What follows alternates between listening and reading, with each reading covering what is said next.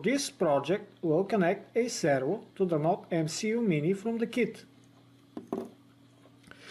The servo has 3 wires, orange, red and brown.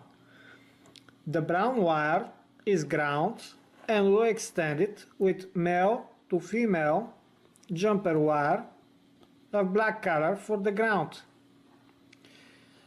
The red wire is power and we'll extend it with red male to female jumper wire.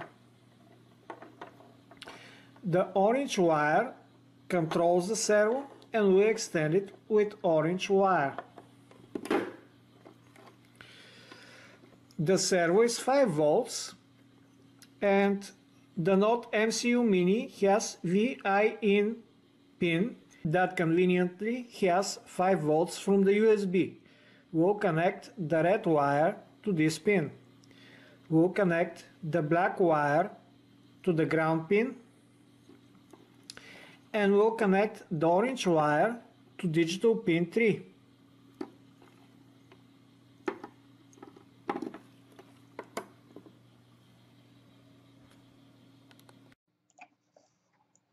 We will start with new Visuino project.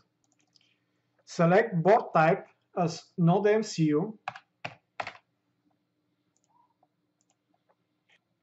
Expand modules, Wi-Fi. Set the host name as Servo. Add access point.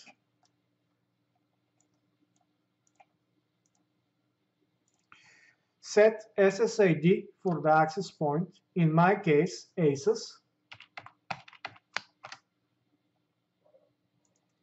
and password. Close the access points editor. Expand modules, Wi-Fi, and add a server socket.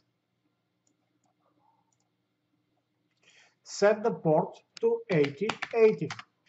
Close the sockets editor. The data will arrive as integer value.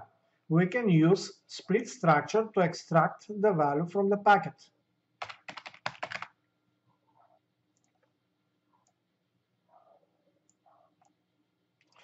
Connect the output pin of the server socket to the input pin of split structure. Click on the Tools button and add integer channel. Close the elements editor. The integer value will be between 0 and 1000. We need to convert it to range of 0 to 1 for the servo. For this, we can divide it by 1000. Add divide by value component. Set the value to 1000. Connect the output of the integer element to the input of divide by value. Now we need to add component to control the servo.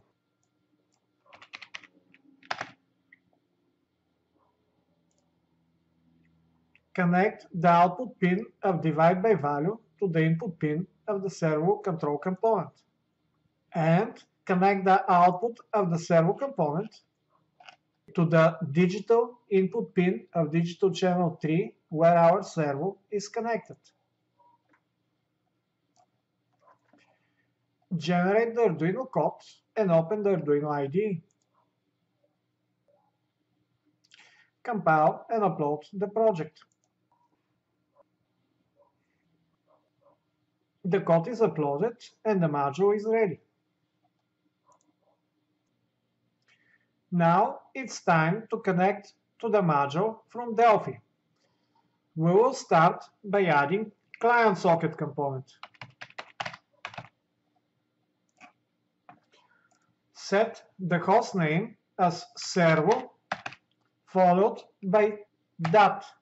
Make sure you add the dot at the end, otherwise the module will not be discovered on the network. Set the port number to 8080. To pack the data, we'll use make structure. And we'll use a track bar to control the servo.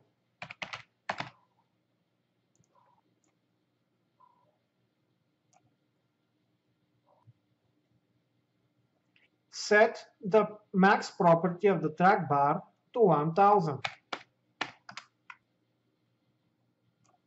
Select the position property and click on the button at front of the property name. Select integer source pin. This will add integer source pin to the position property using Visual Live Binding. Click on the OpenWire tab. Click on the Tools button of the Make structure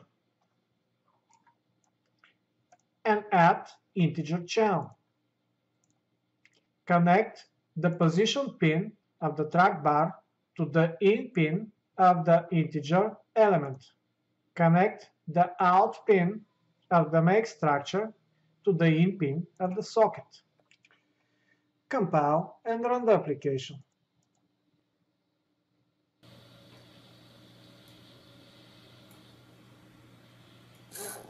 You can see that we can use the track bar to control the servo.